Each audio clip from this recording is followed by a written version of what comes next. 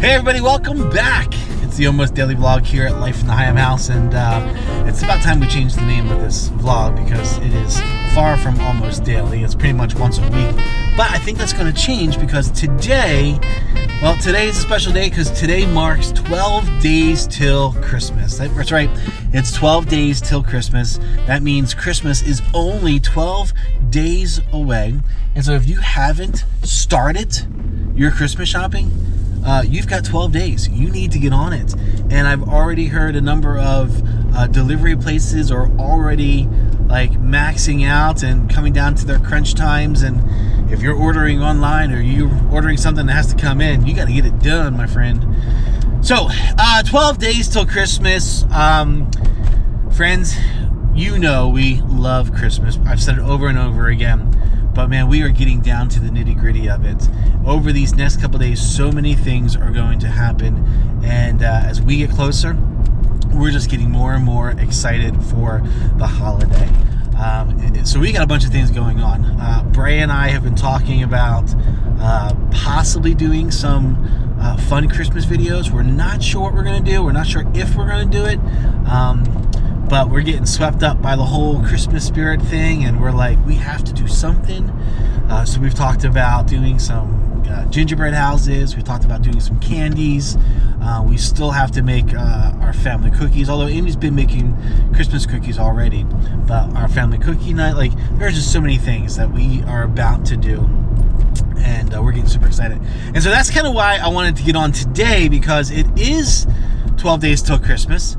And while a lot of people think of the 12 days of Christmas starting Christmas and then running to January 6th, which is Epiphany, that's 12 days. That's like the 12 days of Christmas. We like to look at the 12 days till Christmas and the 12 days after Christmas. And so today starts the 12 days till Christmas. And we're starting it because a number of years ago, someone blessed our family. And to this day, I don't think we know who did it. We have we think we know who did it, but no one's ever owned up to it. And we've never been able to find out exactly who did it. But a number of years ago, we were just starting at a new church. It was the first Christmas at the new church, and someone blessed us with a huge box on our front steps, on our front porch. And with the large box, a letter that said, this is, the countdown to Christmas, 12 days of Christmas. And it kind of walked us through the 12 days of Christmas, sharing their meaning, what the 12 days were, kind of the history of it. But with each day was a little gift for the family, which we just thought was incredibly sweet. And we vlogged all 12 days. And so I thought it'd be fun to bring out the vlog and then post them starting today all the way through till the day before Christmas, as we back then opened up this sweet gift that someone gave to us. So kind of want to honor and say thank you again to the person who did it, because it was an amazingly thoughtful gift. And just kind of blew our socks off at how well they did at picking the gifts for our family based on the days. We were still relatively new to the church, but they were pretty good at getting some of our gifts right.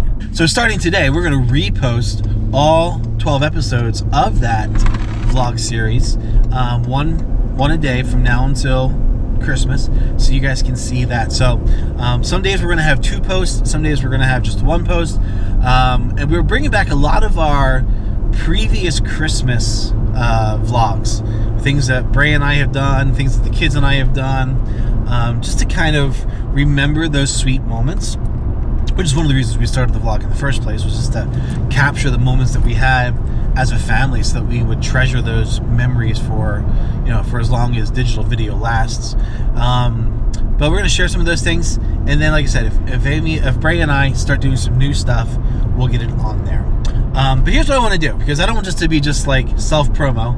I do want to throw out to you guys a couple of a thought for it today. And it's really going to have to do with the idea of we are down to 12 days of Christmas. We've talked a lot on the blog about traditions. We've talked a lot about the meaning of Christmas, the significance of Christmas. I want to take a moment here as we kind of kick off this 12 days. Whether you're a new viewer, a long-time viewer, someone who just happened to stumble upon our channel, let me just share a little bit about who we are. We're just a simple family. We've been in ministry for a very long time. We've worked for a number of churches doing student ministry, now family ministry, and we love doing it. It has been an incredible season of life for us. We've enjoyed every minute of being able to minister to students and their families. But one of the things that really kind of impresses upon us as we get closer and closer to the Christmas season is the significance of Christmas. We talked in the last vlog about Advent and how Advent does two things. It pushes us to remember the birth of Christ, and then it pushes us forward to look forward to the second coming of Christ. That's what Advent does. And so for Christmas, when we think about Christmas, a lot of that Advent pours into our belief system. Because what we believe, very simply, is that Jesus Christ, God's Son, was sent to earth to be born of a virgin named Mary, who was betrothed to a man named Joseph, and God had chosen them to play a very unique and special role in his ultimate plan of redemption, that they would be the earthly parents of Jesus Christ, his son, and that this Jesus Christ would grow up, would become a significant leader, teacher among his people. He would cause controversy. He would be loved and hated. People would look to him as the promised coming king who would sit on David's throne. They hoped in him that the nation of Israel would be restored. And all those things are part of the prophecy of who Jesus is. But the biggest thing that he did, and at his time, some people miss it, and frankly, many of us miss it today, but he didn't come to be an earthly king to sit on an earthly throne. He came to be a heavenly king who would sit on God's heavenly throne. And in that, he would redeem his people and rescue them from their sin. Now, if you've never heard any of this before, when God created all things, and that's where our faith begins. It begins with acknowledging that God is the creator and he created all things. He created man and woman, and in creating them, he had a relationship with them that was good and holy and right and without sin. But man messed it up. He disobeyed God. He wanted something that he wanted, and allowed a lie to penetrate his heart, his relationship with God, and he did something he wasn't supposed to do. And with that came the separation between the man and God. And that separation is what we refer to as sin. It is our willful disobedience against God, our Creator.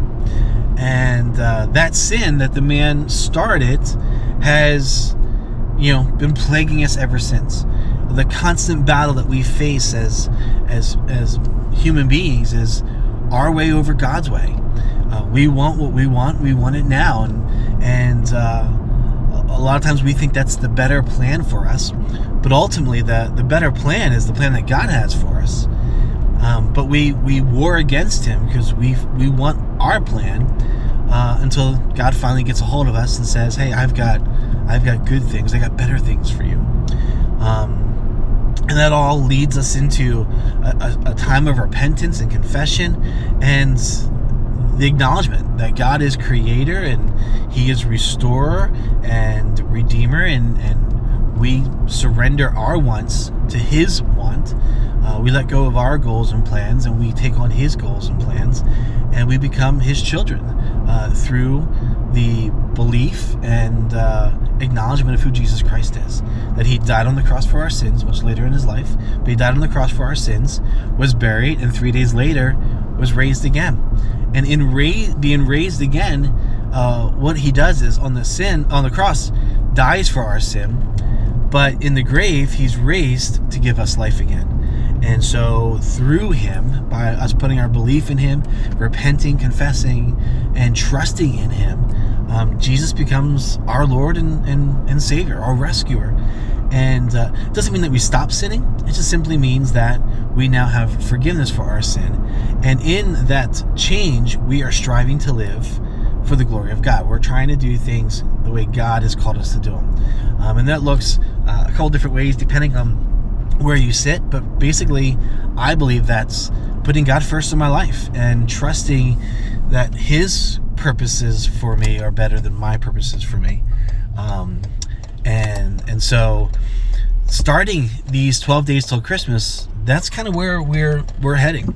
We're heading to Christmas morning, the coming of Jesus Christ as a babe, to live out the purpose and the plan that God has for him, in that one day he will die on the cross for our sins. Now, all that took place.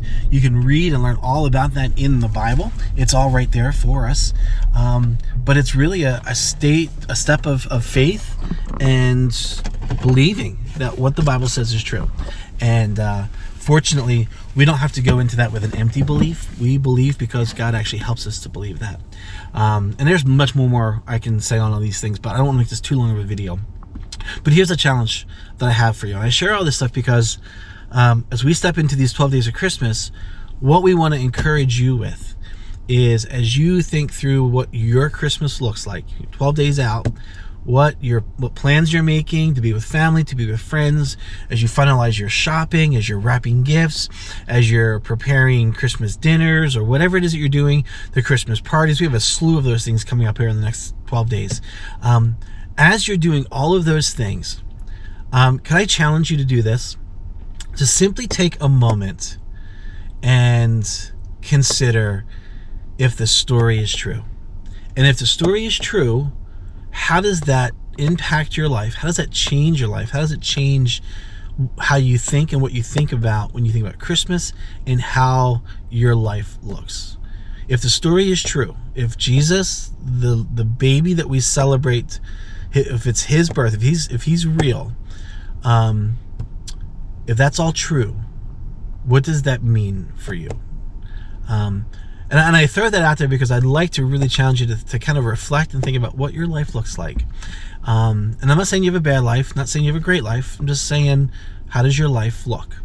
And what would it look like if you were to put your hope and your belief and your trust in Jesus? And I would hope, if you have questions, lay them down in the comments below, and I'll do my best to answer them, or at least point you in the direction of someone who can answer them for you. All right? That's it. Thanks for tuning in. Sorry for such a longer vlog today. I'll try to make tomorrow's a little shorter, which means I guess I have to be here tomorrow, but I think I can do that. Got a full busy day today. We'll see you all later. Thanks for watching, and Merry Christmas, my friends.